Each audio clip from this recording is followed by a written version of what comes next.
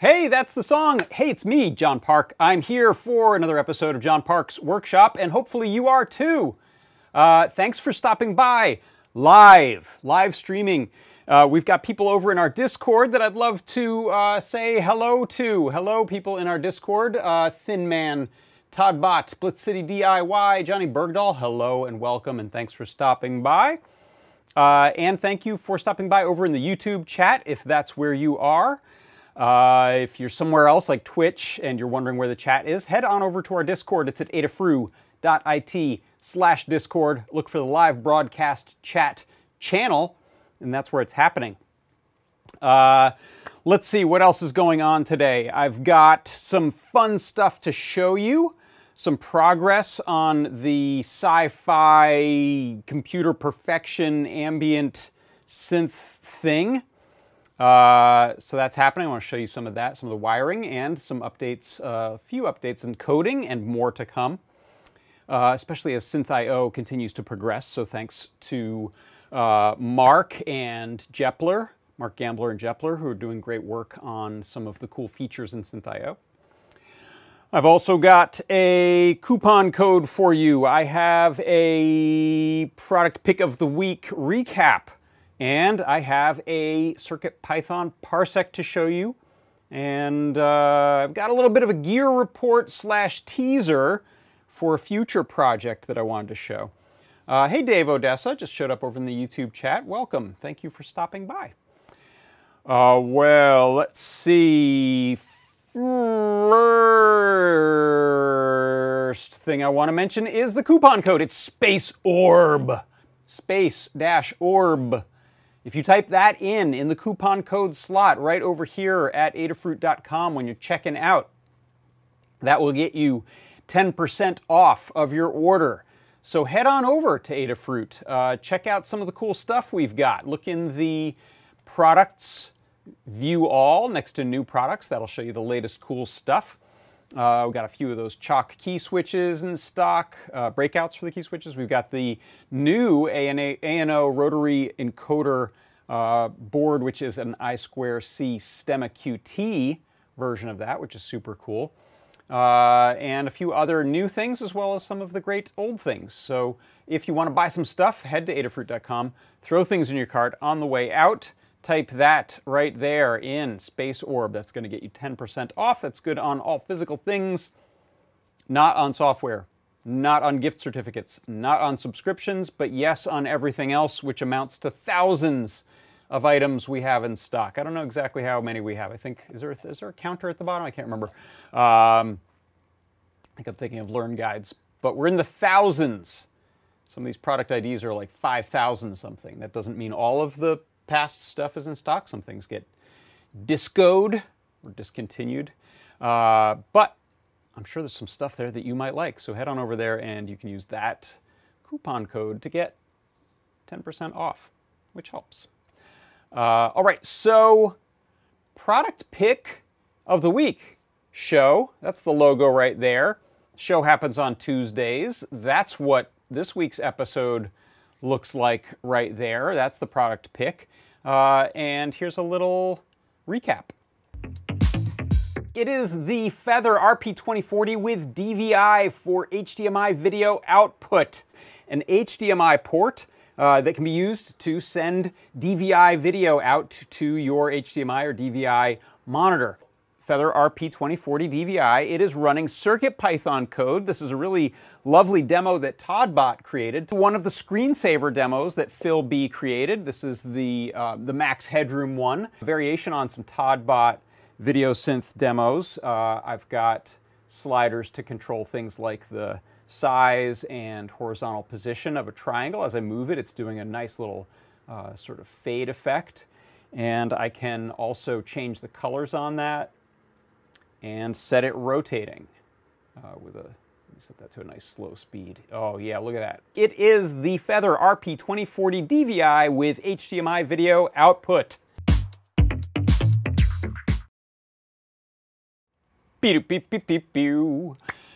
All right, that was that. And then the next thing I want to do is jump into a CircuitPython parsec. Before I'll do that, I'll say if you've got some suggestions on things you'd like to see in CircuitPython parsec, some topics I haven't covered before, either just in pure code stuff, like today's is going to be, or using some specific sensors or outputs, inputs, and things, microcontrollers, displays in CircuitPython, let me know, and I will put that on the list for upcoming episodes. But for today, we've got this.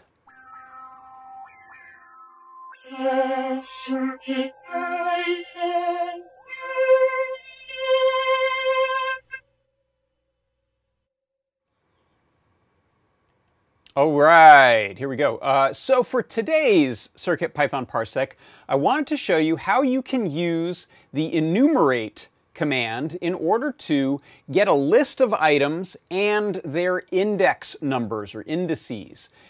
So here you can see in the code I have importing time and OS, and that's because I'm going to grab a list of files that are on this Feather RP2040 right here. I'm going to call that list the song files list, and then I'm going to go ahead and use this command right here for index, comma, file in enumerate song files. That is going to create two variables. One is going to be the index and one is going to be the name. And those come from this enumerate command, which is going to enumerate through that whole list, whatever that song file list was. In this case, what I do with them is I print them out. And then later what I do is I ask for user input on one of those index numbers, and then I'll print that number. This is just a placeholder for actually playing a file. So here you can see I've started up the Feather, and I'm going to go ahead and restart it. What you'll see is it says, okay, songs available, and it goes through and it gives me this enumeration of an index 0, Clay Guys, Bartlebeats MP3, 1, Small Selective Bartlebeats, 2, Daisy Bartlebeats, and then it says pick a song. So I'll say, how about 2, press enter, and then we can pretend that goes and plays the song there.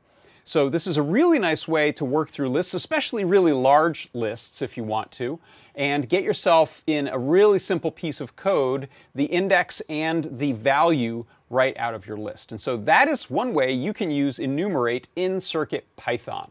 And that is your CircuitPython parsec.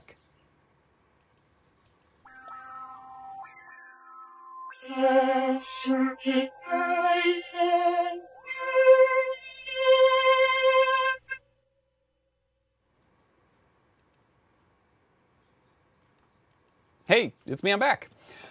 So let's see, I just got one suggestion, thank you, from a Discord member called Is This Discord? I'd love a CircuitPython parsec episode on LoRa and NeoPixels and how to best listen for packets, animate some NeoPixel packets. I love that, that's a great one. I'll put one together on that.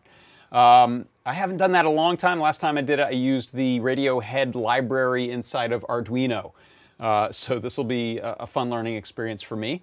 Thanks for that, that bit of input, and I'm going to go ahead and make a little note right now so I don't forget.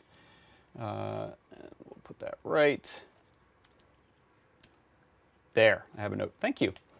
Okay, so next up what I wanted to do, let's do a little bit of a gear report, and this is a teaser, so I'm going slightly out of order. Current project is right over there. We'll get to that in a second. But an upcoming project that Lady Ada suggested the other day to me and Liz and Jepler was to get together, put our minds together, and create a small sequencer synthesizer using SynthIO and CircuitPython and a small display and some buttons that is similar to a really wonderful, venerable music making piece of software for the Game Boy originally that's called NanoLoop. So if you're familiar with NanoLoop, we're going to try to do a real nice, neat, simplified version similar to the NanoLoop 1.0. But what is this thing? Well, it's actually originally a cartridge. So let me go to a overhead view here real quick, and I'll show you the cartridge, and then I'll do a little quick demo of it. So here we go. I'm going to go ahead and focus this.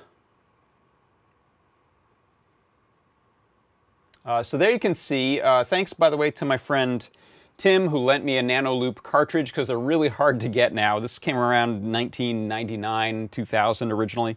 And it ran on the original Game Boy Color, Game Boy Pocket.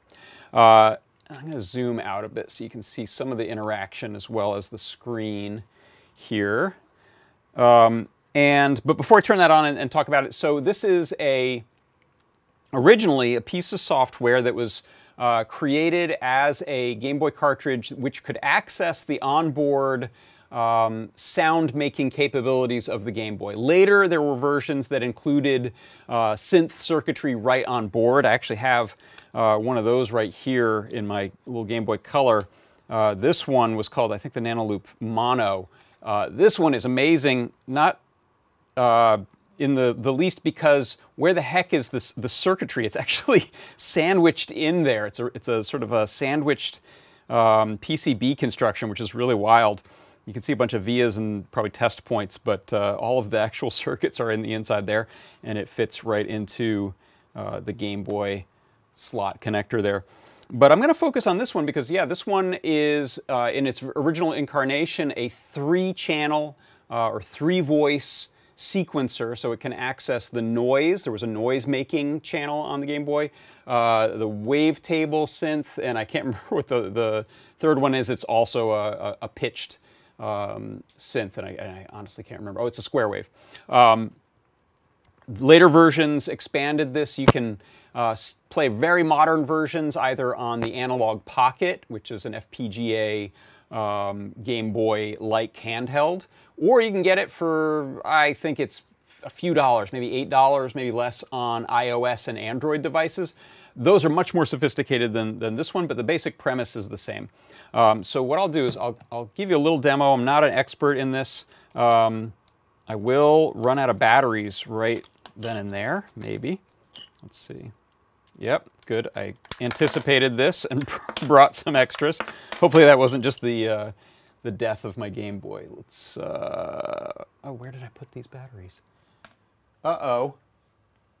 I swear I brought a whole thing of batteries in here, and now I have lied to you.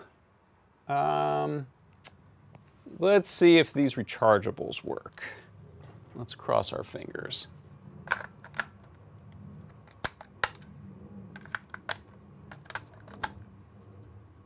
If not, we might have to do this another day. Oh wow, it's absolutely, utterly... Hello? All right, I can do a demo on this. I'll pull the cartridge and put it in this Game Boy Color, which I think still has some power. And I have this plugged into a little amplified speaker set. the reason I wanted to use that other one is you may have seen briefly there, I put a backlit screen in it, which makes it easier to see than these original reflective screens. But yeah, you can see that fairly well. I'm going to boost the brightness here, or the exposure.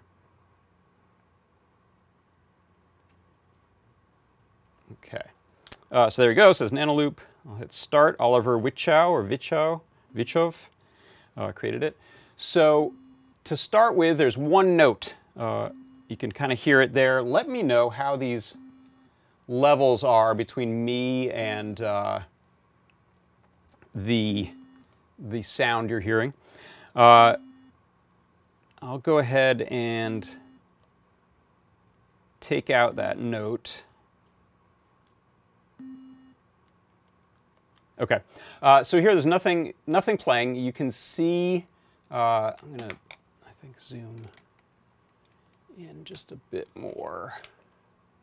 That's probably as good as I'll get it. Okay, so if you look in the bottom left there, the three channels I have are that R, N, and S. So S, I think, is the square wave. R, I think, is the wavetable. And N is noise. So if we just want to lay in, you can see there's this 16-box pattern that it's running through. And if I want to lay in a sound for, let's say, a drum, I'll go ahead and start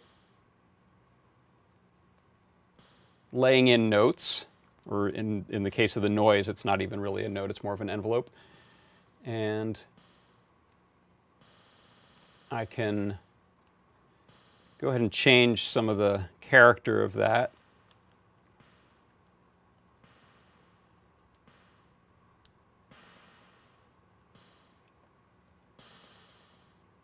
Okay, so let's just say that's our simple initial set of sounds. I can go ahead and copy and paste those around. So I'll go ahead and paste. And I don't like actually I want to copy this one. I don't like the way that first one sounds.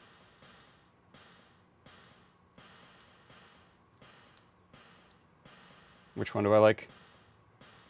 This one. Okay, so let's say that's our drum pattern. Really simple. Now I'll go into this synth voice. And I'll put in some actual notes.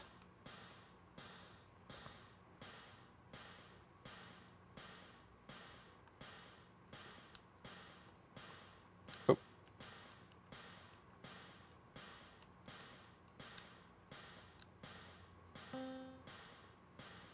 And if I want to mute one of those while I'm laying stuff in, we can do that. Actually, I'll just put these on these sort of syncopated.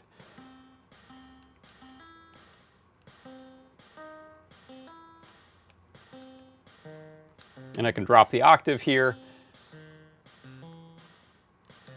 Cut that one.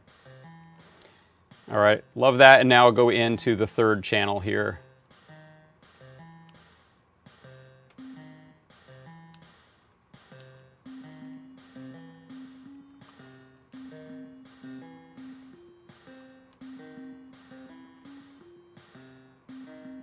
And I'm going to raise these up to a more lead.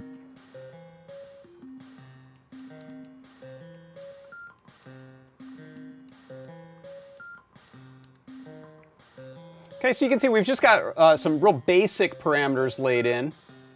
Sound is really low. Okay. I'm going to crank that. That's as loud as that's actually going to go, I think, unless I can.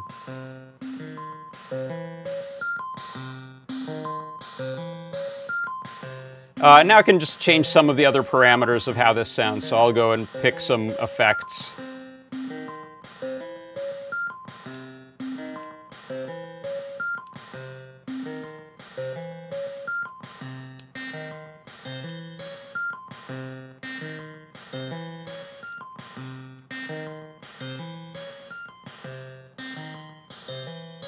And one of the cool things you can do here is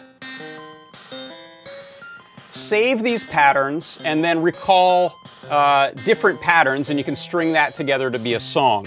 So what I'll do is head up to this file menu up at the top,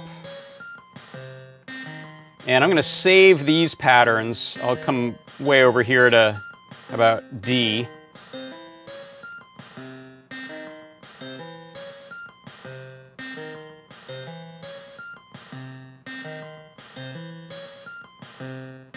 Okay, and so those are the three that are playing right now, but I can load other ones. So let's load a different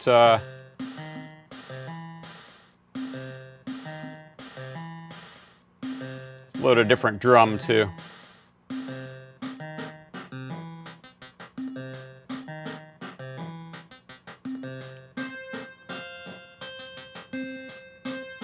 And now I'll go back to my E there and reload those. Oh wait, I was D.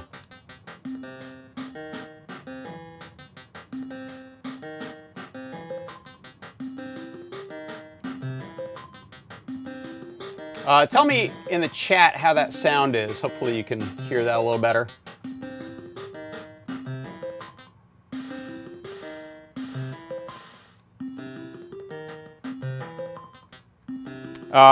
And you can see here, this is the song mode.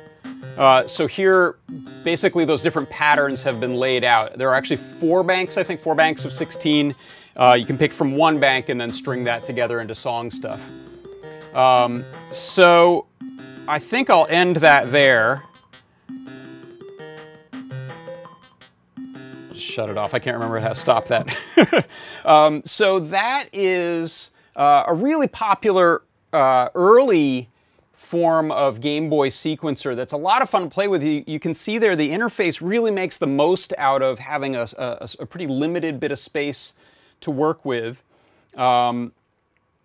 Oh, thanks, Jason and Dave. Let me know the sound was pretty good there. I should have run it through. Sorry, I should have run it into my actual mixing board here, but I did not. So the things that are really interesting about that is that it's a pretty easy to learn interface that makes use of a few basic concepts that you repeat all over the place. The interactions are kind of the same.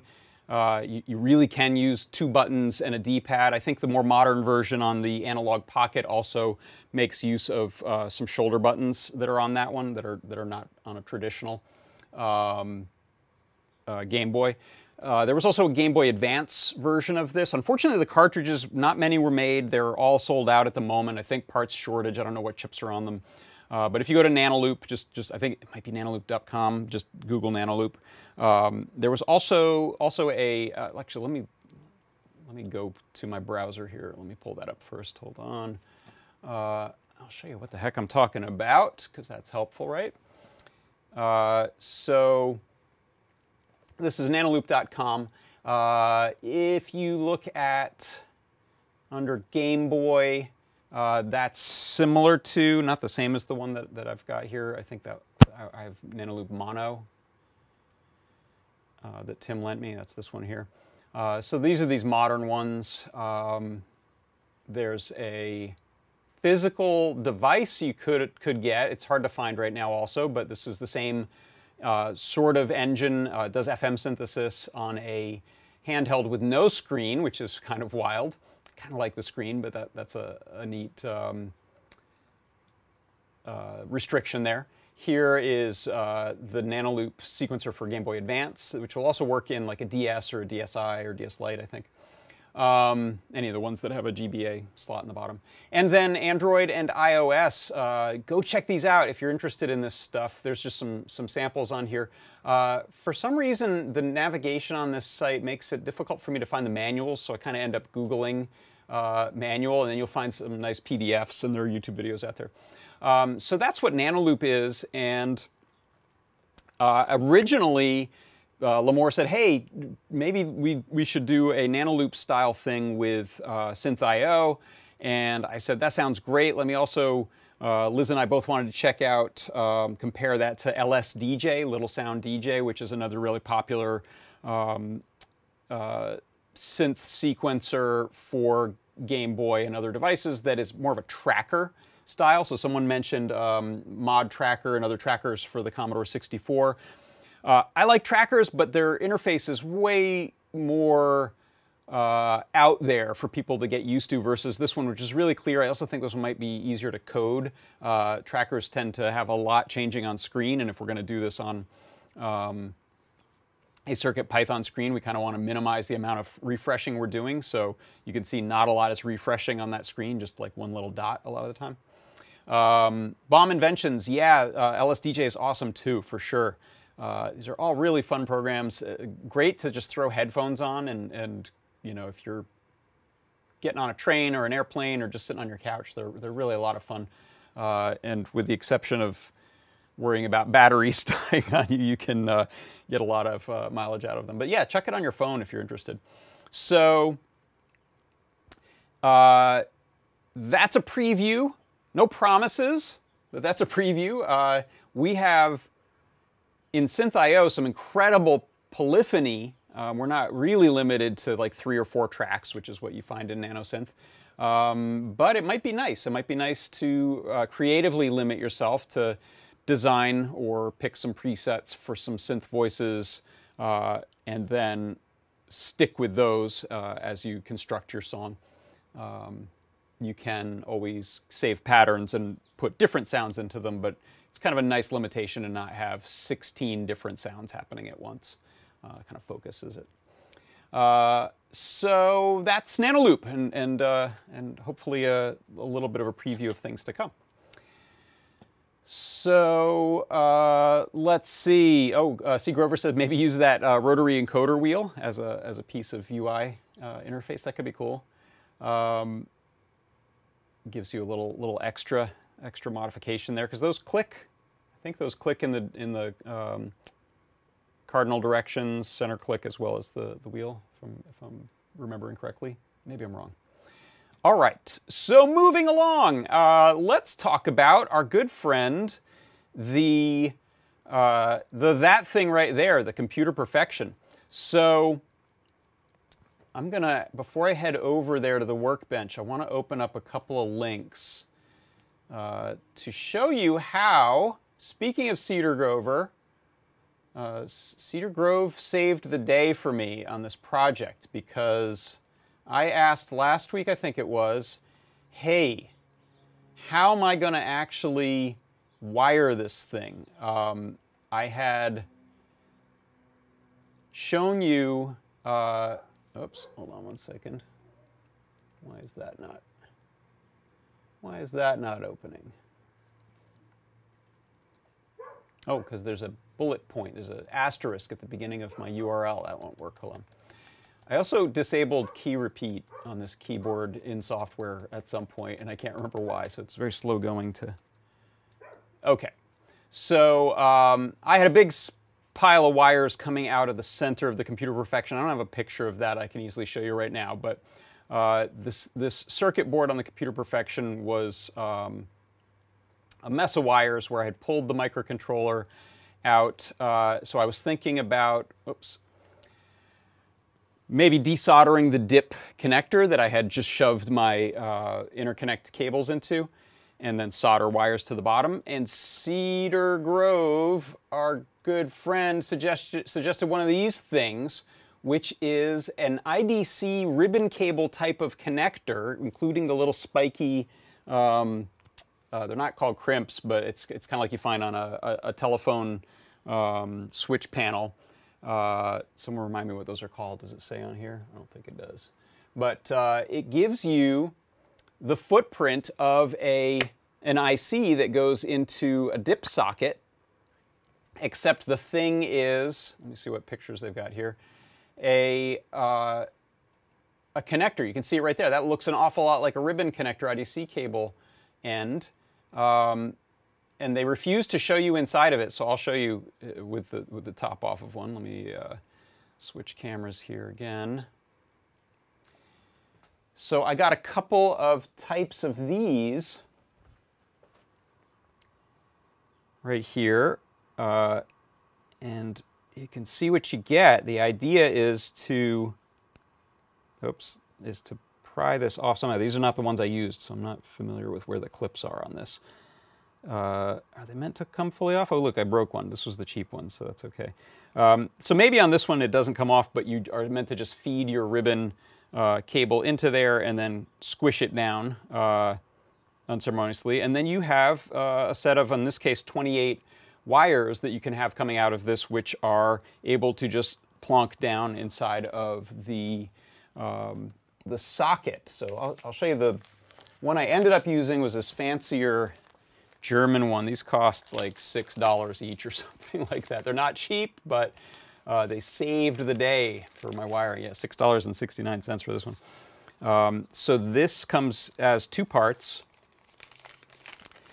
And top is just kind of a lid and some channels there for the wires to fit through. And there you can see that we have these little, give you a black background, we have these little crimp connectors, I'm going to call them. They're not that, but you just set your wire down, push them down. There are specific tools for doing this. I actually, again, on Cedar Grove's suggestion, I think it was, because of the limited space I had, I used a bunch of this, I think it's 30 gauge silicon sheathed insulated wire. This is stranded wire. This is stuff we sell in the store. So with these, you can see, I'll do one right now. You can zoom in a bit. You can simply push it down just like that with your fingers, or I used a little pair of tweezers, and then cut the excess here off. But that is now touching the metal here. These, I actually found these are a little on the thin side. There is a danger that they might wiggle free. This top isn't really putting pressure on the wire because it's a little skinny, so maybe going to 28 or 26 gauge would be better. It probably indicates what gauge wire you're supposed to use in the data sheet. Maybe it says here on DigiKey. It doesn't. Yeah, so probably on the data sheet. But if you match things up right, this gives you a really convenient way to do essentially breakout wiring for some IC that you have pulled from a socket, which is exactly the situation I found myself in. This thing is not keyed or anything. You can put this in any direction. So I actually put a little tape in here and marked where my dot was so that I wired things correctly, and then the lid does. So the lid will show you this little arrow for your 0 index or 1 index, whichever it is. I think 0 index pin. So plonk that down, and now you'll just put that into where the dot location is on your original socket. So let's go and have a look at the end result of that, because I've got it put together, and I took some photos, and I'm going to be starting to include this in a guide. And one second to load up my Discord here so I can see what's going on. Ooh, I'm noticing that monitor that I look at to see what the camera sees is starting to fail. The top third of it is dimming a bunch. Things eventually break here. Let's see. Let me jump in live broadcast chat. Oh, and thank you. Someone, you can see it right there. DJ Devon 3 posted one of these punch downs. That's the word. Thank you. Yeah, punch down. Very similar to that punch down tool for teleco stuff. Maybe, I don't know. This one looks teleco sized, but yeah, there's probably ones for this use case. And I'm also just going to tell my phone display to not turn off so I can see the Discord. Where's that in? Energy? Display? Auto lock 5 minutes. Yeah, never. Okay. Great. Andy Calloway said, yeah, I realized I have one. So perfect. Okay, so here is the computer perfection. And here is my schematic I made, which I had sorry, that's hard to see. I had worked with, as I figured out which buttons on the Computer Perfection were essentially linked to which leg of this IC, and where I had put them on the Metro M7. So this helped me go through and do my wiring so that I could say, okay, this is note 0, note 9876, the score button. Put those into my little IDC ribbon guy, and then run them to a proto wing shield that I'm plugging into my top of my Metro M7. So using that gets us to here, and we'll come back. Hopefully this will still work after I open it up, and I can come back and show you a little demo of things. But I'll live dangerously, and I'm going to go ahead and... you might remember, if you've been with me since the beginning of this Computer Perfection saga, one of the beautiful things about this is how easy it is to get into the device. 2 screws, and then the whole thing pivots on this hinge. And I'm going to go ahead and unplug my USB cable, which will allow me to pull this out a little bit better. And you can see here I've got Proto Wing Shield, which I'm using in lieu of a Proto board because I didn't have one. I'm not actually using any of the screw terminal features of that. And full disclosure, I get a small bit of money when we sell one of these because Todd and our friend Brian and I made these, and we get a little royalty from Adafruit when they sell these. So I just want to let you know that since I'm showing it off. Okay, so here is my I2S amplifier. I've got that plugged into also the little Proto area on the wing shield here. And I'm going to go ahead and zoom in a bit. So that's running through a little hole that existed in the toy originally to run the battery cables to the 2 9 volts that were under here. I've got empty space there and this nice enclosed speaker right now, and I'll probably come up with a nicer solution for the USB cable. So now what that does, though, is it allows me to unscrew the board from the plastic toy. It's just one piece. And then we can take a closer look at how this is put together. My original idea, until Cedar Grove Maker had his suggestion, was I was going to end up desoldering this socket and then running wires straight out the bottom of this, which I hate. So I am so glad you saved me from that fate. That would have been a mess and less reversible. This is actually fairly reversible. Not that the original game is all that good, to be honest. I think the design of the visual design of the thing is better. Industrial design is better than the actual game. So I'm not likely to ever put this back. They're also not priceless. You can get these for $40 roughly on eBay a lot of the time. And that just pulls out of there like that. You can see there was originally a piezo speaker, which I disconnected. And I'm not going to use. There's these little stems, which will fall out when I set this down, so I'm taking that out. These are just extenders for the 2 center buttons there. And now you can get a better look at what we've done. So you'll see there's a pair of wires hanging off of here. Those originally were used to power on the device with a little hinge switch. I can't remember how those are connected to the circuit board. If I can read those like a pin or rewire it to read those like a pin, I may use that for turning this thing on and off, which would be cool. But you can see we have our 10 switches that play the LED game originally, but now are playing notes. And then we have the 2 switches here and here, which are used for modifications to the synth. And then we have a set of 3 switches here. I'm only using 2 of them, and that's because this one here, it's kind of a matrix, and I'm not using it that way. And so if I touch this one, it disconnects some grounds for some of the switches or something. It kind of goes haywire. So ignoring that one, but I'm able to use these 2 switches. So there you can see my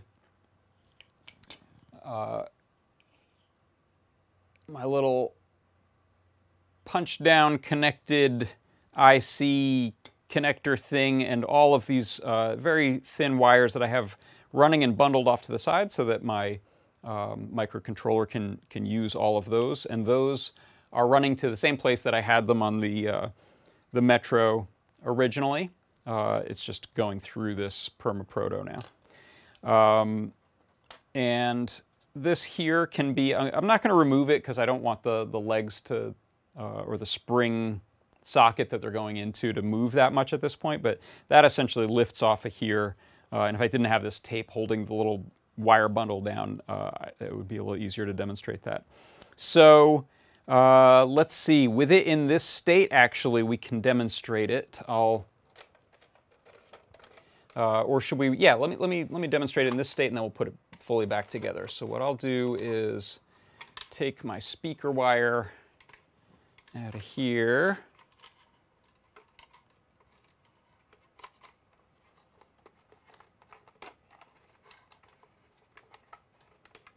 There's only one way to get that out. It's a bit of a puzzle. Oh, that doesn't want to come out at all now. Maybe I fed it through the other way. I'll leave that connected, actually. So this will be semi-awkward, but not too bad, I think. So there, you should be able to see just the amplifier getting connected here. And then I'll plug this into the Metro M7, like so. Let me zoom out just a bit. And then I'll give power. I've just got a little battery pack here.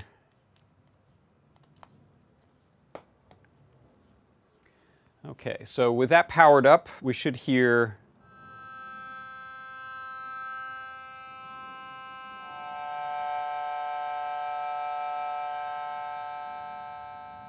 so I have it working polyphonically. It can play multiple notes at once. I don't even think there's a limit. I think I can play all 10 of these at once. It just sounds like chaos. You can also hear I have a sustain going, so when I press a note, it'll just stay playing, add a note to it. And then I have a momentary button, that's this green button here. When I press that, it just releases them like the pedal on a piano, releases the sustain. I can turn that feature off entirely with this switch here.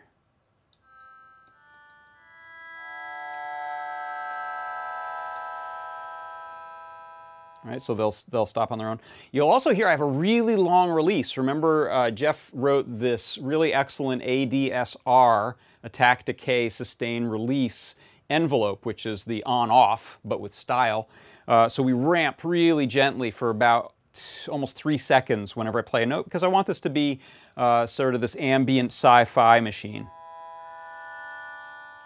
So we want real, it's not a reverb, but it's got that feel of something that extends long enough to have some panache. And then I can also play an extra note that's an octave below the note I press by holding this second, it's this one here, this second one. So this is what this little red switch is plugged into.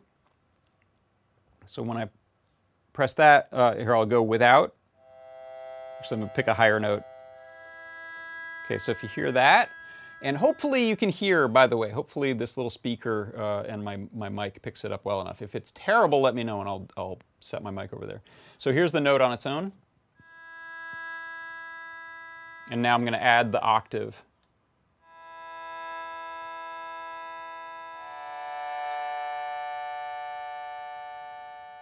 And without.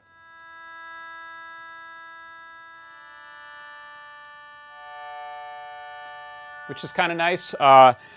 Really easy to reconfigure what things do. This is in CircuitPython. I just have something that when this is pressed down, any note that gets played, comma, that same note minus 12, which is, since this is currently configured to take in MIDI note numbers and then convert them to the frequency to play. It's really nice, easy math to work with because there's one MIDI note per semitone, so you can just do -12 and you've just dropped an octave.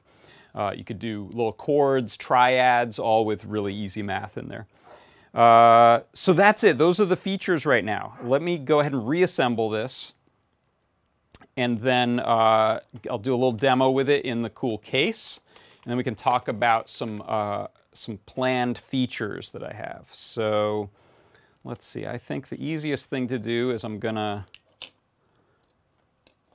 go ahead and reconnect. Zoom back out. Our dog's going crazy outside.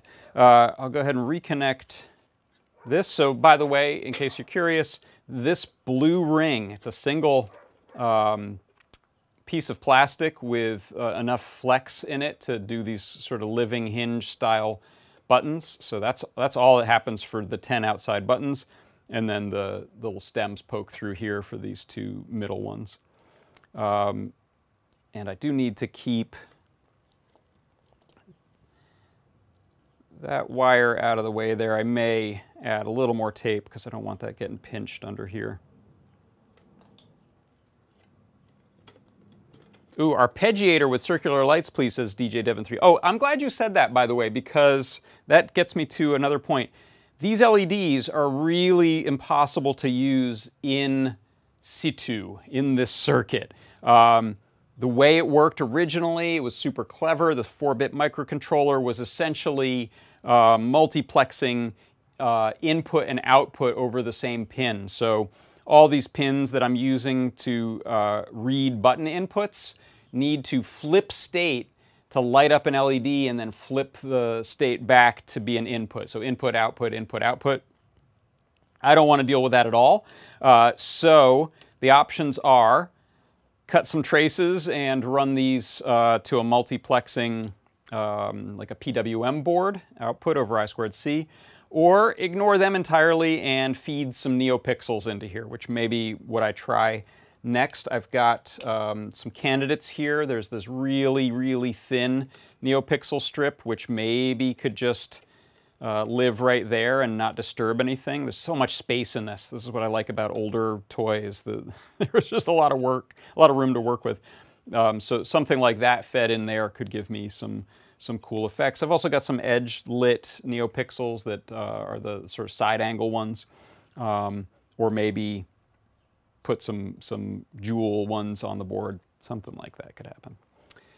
Yeah, Blitz City says definitely NeoPixels. All right, yeah, we're gonna ignore it. Sorry, red LEDs. I know you were a staple of 1970s toys, and I love you. And the red LED in the nose of the X-Wing fighter was my first LED love. But we've got more modern solutions now. So okay, so I'm gonna go ahead and reconnect this PCB. If you didn't see some of the other episodes where I talked about this, Phil Terone last night on Ask an Engineer showed in the Retro Tech segment, he got one of these, he showed it off. He's the one who introduced me to this. I had never seen or heard of this thing. He showed it off, showed some examples of the kind of dome head commercial that was aired on TV, as well as a cameo it played in an episode of Buck Rogers, and there was also a movie Ice Pirates where the set designers grabbed one of these and just threw it on the set because it looked cool. And it was designed by Ralph Baer, who's considered by many to be the father of video games. He created a billion different electronic toys, including the Magnavox Odyssey and some other Pong-like home video games. So big ups to Ralph. So let's see. I've got board plugged back in. I've got my audio amplifier here running to my little speaker that's on the bottom. For now, I just have this unceremoniously living in here. I don't have any mounting method. I may do something. There's enough space to maybe piggyback off of one of these screws or something like that. A couple of these screws, printed bracket, some foam, who knows. But one of those methods. And for now, I will have, I'm just going to push this USB cable up here for power. Could probably do any of a number of different methods, including run 9-volt battery and plug it into this DC jack on the Metro M7.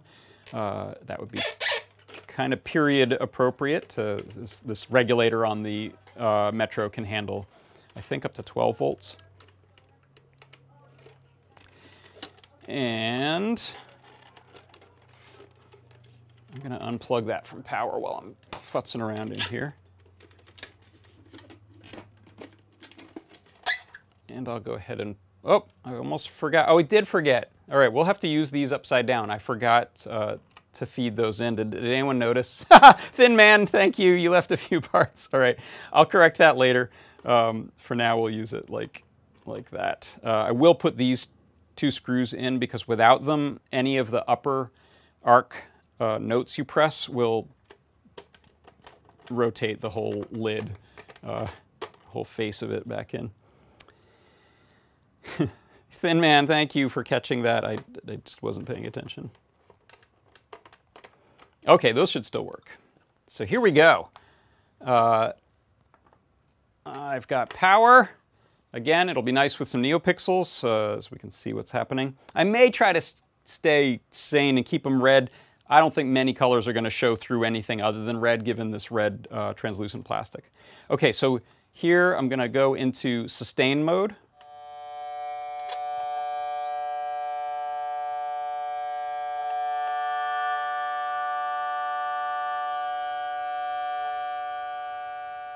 Okay, we can stop the sustain with that set button there.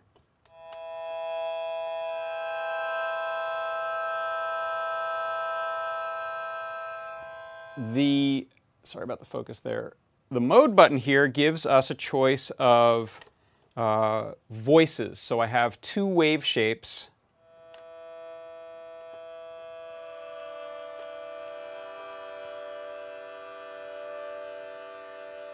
Okay, so that one is almost like a sine wave, a triangle. It's got not a ton of harmonics.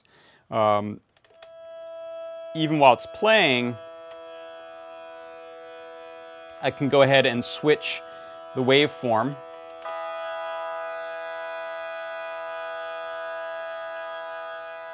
And you can hear that one has a much greater set of harmonics, more like a sawtooth or even spikier, so it gets a lot of upper frequency stuff that you hear in there.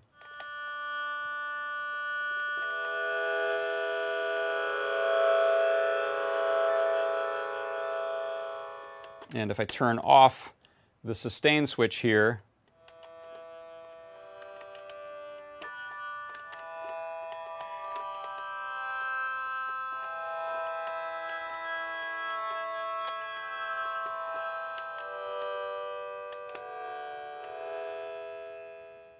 sort of sci-fi ambient music, right? It's a lot of fun to play with, very simple. Definitely creaky, just because the original toy had a lot of creaky plastic situation going on. But I like it, it's a lot of fun, and the sound is surprisingly loud for that little amplifier and this little speaker. I'll put it a little closer to me.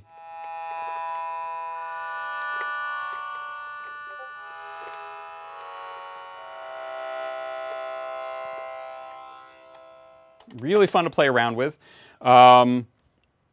So let's talk about changes to it. Jepler has added a few things to the current build for Synth.io that are really cool. Actually, there's 3 things that I may be looking at adding. One is a LFO, low frequency oscillator. I talked about those, I think, last week. So low frequency oscillator is just a sub-audible frequency, slow-moving wave of some kind. It could be any wave shape you want. Very often you use something like a sine wave or a triangle wave. Why we want that, even though we can't hear it, is because we can use it to modulate other things. So, for example, if I just switch my frequency, or my wave shape back and forth, let me turn sustain back on.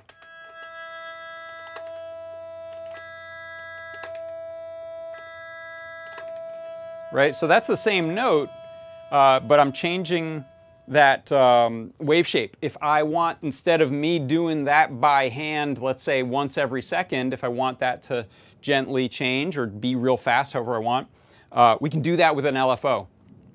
We can point the LFO at the volume of the note. So you can do things like a tremolo, right, which is just the audio level going in and out. We could do it for something like a vibrato, which would be the pitch going up and down. So the LFO is a really cool feature, and I think that's going to help with some of that sci-fi vibe. Another thing I'll probably do is slightly detune my octave so that we get some beating of the frequencies as they go in and out of phase. And then another thing that Jepler's adding is math blocks. So these are going to be little modular units in the code that can do things like add together two waveforms. It's a sort of a utility that'll allow us to do interesting modular synth patching inside of code. And then the third thing is ring modulation. So ring modulation is a way of creating some really interesting sounds using a audible wave and a carrier wave, and they interact. So it's essentially two waves working together to make some new sound. Really good for sci-fi stuff. It's not always musical. It'll kind of throw your scales way out of whack, but for a sci-fi thing, it could be cool to wave in and out of some ring modulation. It's very ringing. It's what the Dalek voice was done with, and some other notable sci-fi things. So, yeah, so that's where the computer perfection is right now.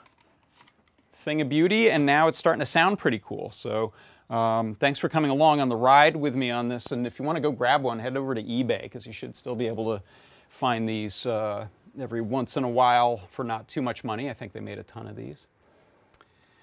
And yeah, big thank you to Jepler, to Mark Gambler, to Toddbot, all people who've been helping me with aspects of the code and Synth.io and making this whole thing work, and to C. Grover for the hardware help. So it takes a village, and I appreciate it very much.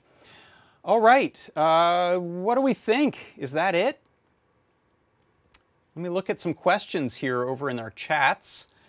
First of all, I'm going to look at my YouTube chat.